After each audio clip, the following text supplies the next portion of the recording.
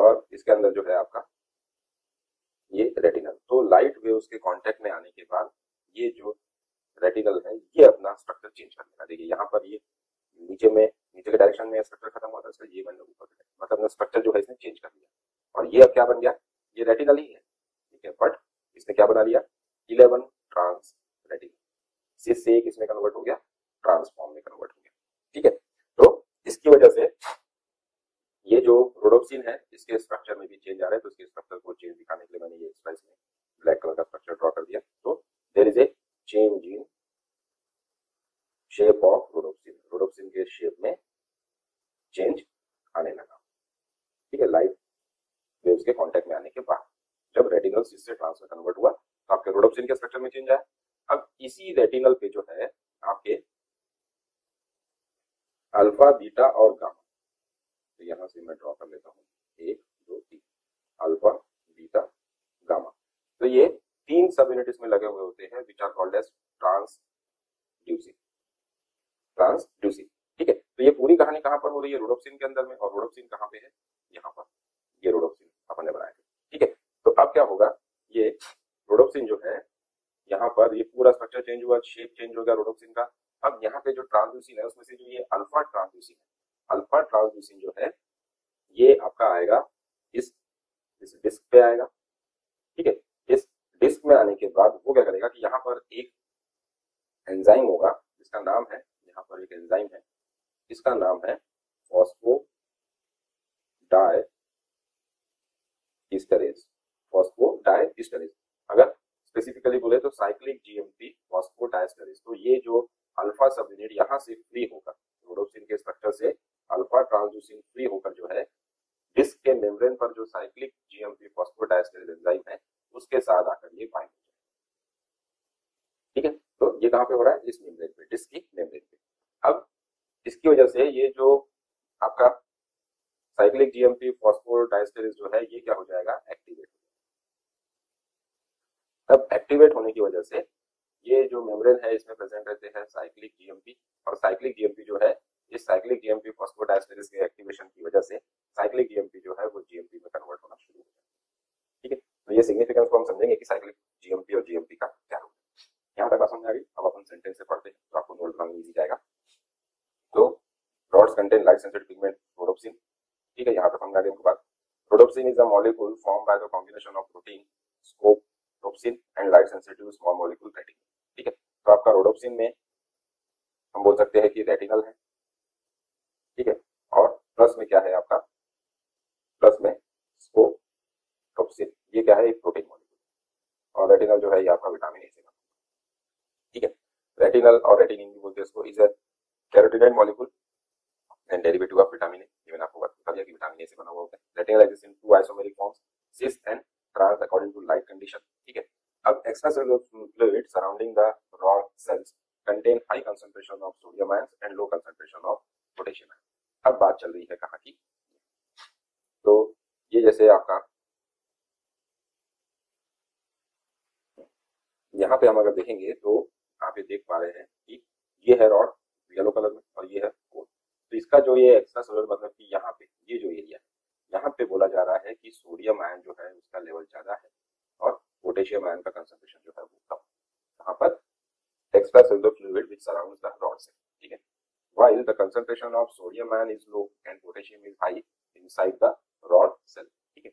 अब यहाँ पर इस रॉड सेल के अंदर मतलब ये येलो के अंदर सोडियम कम है और पोटेशियम ज्यादा है, ठीक है। The concentration is maintain by sodium potassium bond. अब यहाँ पे जो है इसी रॉड की सरफेस पे, मतलब ये हो गया आपका रॉड, तो इसकी सरफेस पे जो है आपको सोडियम पोटेशियम बॉन्ड मिलता है, ठीक है। तो बाहर में सोडियम ज्यादा है, अंदर में सोडियम कम है, ठीक है। बाहर में पोटेशियम कम है, अंदर में पोटेशियम ज्यादा है। इस टाइप से इसका कंसंट्रेशन वेरी करता है, ठीक है। अब in resting phase potassium tends to move outside the rod cell, क्योंकि पोटेशियम जो है सेल के अंदर ज्यादा है, ठीक है। इसकी वजह से सेल के अंदर जो है रॉड सेल के अंदर जो है आपका नेगेटिव चार्ज डेवलप हो जाता है, ठीक है। यहाँ पे मैं एक स्ट्रक्चर कर लेता हूँ, इस टाइप से आपकी ये हो गई रॉड सेल, ठीक है। तो यहाँ क्या बोला गया है कि सोडियम का लेवल हाई है, करेक्ट, यही बोला गया ना। देखिए यहाँ पर लिखा है हाई कंसंट्रेशन ऑफ सोडियम, है ना, and low concentration of potassium. तो दूसरी बात, पोटेशियम लो, और इसका अपोजिट यहाँ पे हो जाएगा रॉड के अंदर, sodium low and potassium high. ठीक है, और यहाँ पे क्या प्रेजेंट है बोला, सोडियम पोटेशियम कॉम्प। ठीक है, interesting state potassium moves outside and rod cell, है ना, to the rod cell and creating negative charge inside. अब नॉर्मल कंडीशन में क्या होता है कि अंदर में पोटेशियम का लेवल हाई है, इसकी वजह से पोटेशियम जो है वो बाहर निकलते रहता है, तो पॉजिटिव आयन जो है ज्यादा निकलेगा, तो सेल के अंदर नेगेटिव चार्ज आने लगता है। ठीक है, when light falls on the rod cell it absorbed by the rhodopsin and it break down its scopopsin and 11 cis retinal, this process is called as bleaching। ठीक है, तो वही हमने देखा था कि 11 cis retinal जो है ये लाइट को एब्जॉर्ब करेगा और वो पूरा का पूरा जो है किसमें कन्वर्ट हो जाएगा, 11 ट्रांस रेटिनल में। ठीक है, यहाँ पे लिखा है कि 11 cis retinal absorb photon of light and change into all trans retinal, मतलब 11 trans retinal which in turn activate scopopsin into enzyme, जो उसका सेकंड पार्ट है rhodopsin का, वो जो है एंजाइम में कन्वर्ट हो जाएगा। This reaction produces large amount of ट्रांसल्यूसिन, मतलब कि हमारा जो अल्फा ट्रांसल्यूसिन देखे थे, विच एक्टिवेट अनदर एंजाइम फॉस्फोडाइस्टरेज। ठीक है, साइक्लिक जीएमपी फॉस्फोडाइस्टरेज को जाके एक्टिवेट करेगा। फॉस्फोडाइस्टरेज क्या करता है कि it हाइड्रोलाइजेस cyclic GMP which causes the seize in the flow of sodium ion inside the rod cell. This causes increase negative charge inside the cell by creating हाइपरपोलराइज्ड state. ठीक है, अब क्या हो रहा है नॉर्मली कि आपका जो साइक्लिक जीएमपी है, ठीक है, अब इसी रॉड सेल के अंदर में हमको क्या पता है कि साइक्लिक जीएमपी प्रेजेंट है।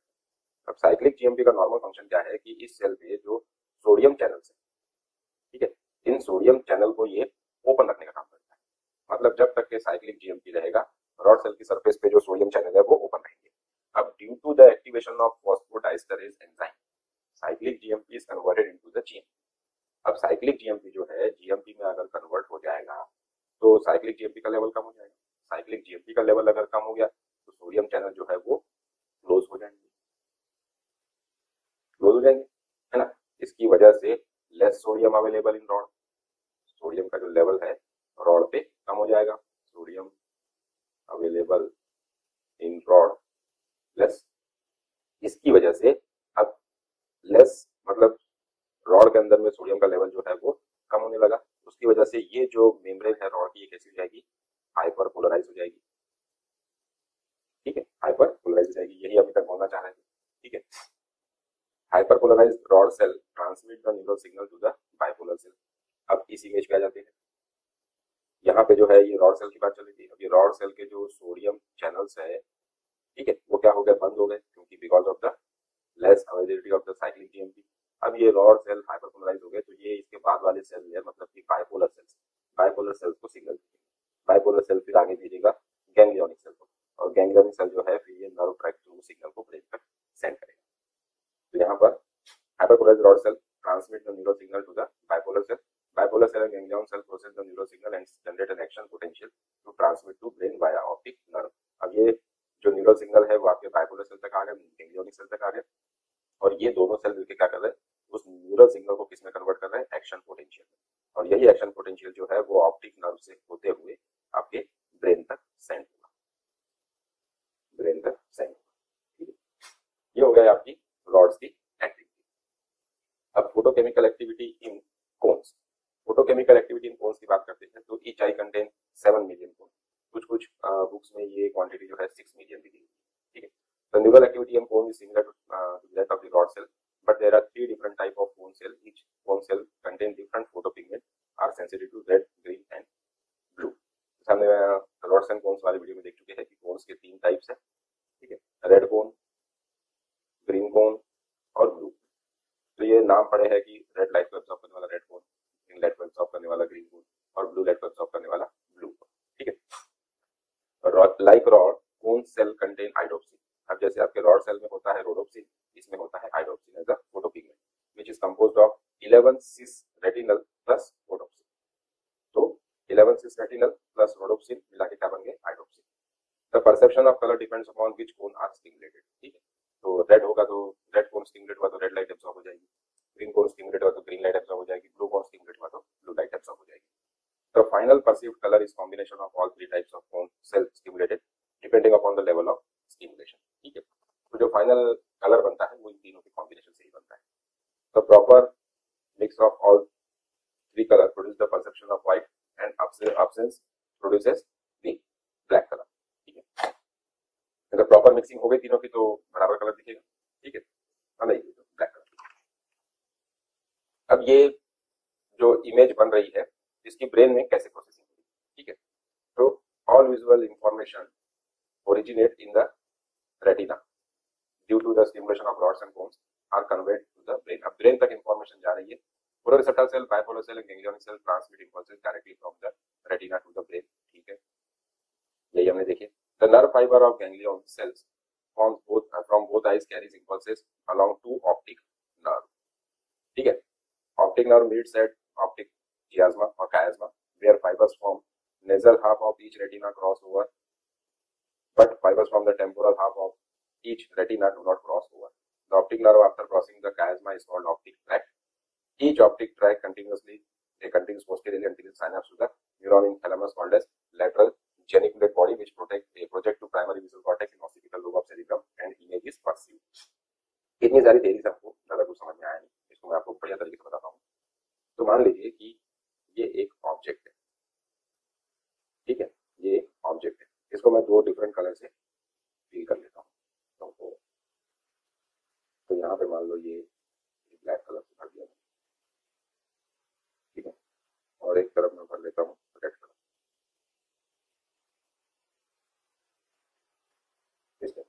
ठीक है, अब यहाँ पे ये है दो आईज।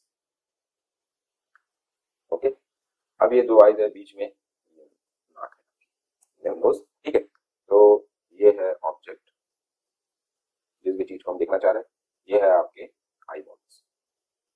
ठीक है, अब आई बॉल में जब हम इस ऑब्जेक्ट की इस लाइन को देखना चाह रहे हैं सेंटर पे, तो ये आई बॉल जो है वो यहाँ पर देखेंगे। तो हम अगर देखेंगे तो पूरा ऑब्जेक्ट जब हम देख रहे हैं तो यहाँ पे जो लाइट वेव्स आपकी ब्लैक कलर को टकरा के, इसमें मैं काम करता हूँ, कुछ चीजें और ड्रॉ कर देता हूँ। तो ये आपकी आई बॉल हो गई। आई बॉल से आपकी ये दो ऑप्टिक नर्व निकली। ठीक है, ये दो ऑप्टिक नर्व इस आई बॉल से निकली। ठीक है, ये यहाँ पर मर्ज हो जाती है और जो मर्जिंग पॉइंट होता है, क्रॉसिंग पॉइंट, उसको हम बोलते हैं ऑप्टिक कायस्मा, जो कि पिट्यूटरी ग्लैंड के पहले होता है। तो ये जो एरिया कहला रहा है इट इज द ऑप्टिक कायस्मा। ये है आपकी ऑप्टिक नर्व। तो ईच आई से आपकी दो ऑप्टिक नर्व। ठीक है, तो ऑप्टिक कायस्मा क्या है? It is the point where optic nerve converge. ठीक है ना, ऑप्टिक नर्व कन्वर्ज। ठीक है, और फिर ये जो है, जैसे मान लीजिए ये आपकी लेफ्ट आई है। ठीक है, ये आपकी राइट आई है, इस तरफ आपका लेफ्ट ब्रेन है और इधर में आपका राइट ब्रेन। अब देखिए, अब होगा क्या, ये लाइट वेव जो है वो ब्लैक वाला पार्ट जो है उससे टकरा के इस आई बॉल पे भी जाएगी और इस आई बॉल पे भी जाएगी। ठीक है, तो रिफ्लेक्शन की वजह से थोड़ी सी बेंड हो जाएगी और इस तरफ गिरेगी, और ये लाइट वेव में थोड़ी सी रिफ्लेक्ट होकर टेढ़ी होकर इस तरफ गिरेगी। ठीक है, और रेड कलर वाले लाइट वेव के साथ क्या होगा?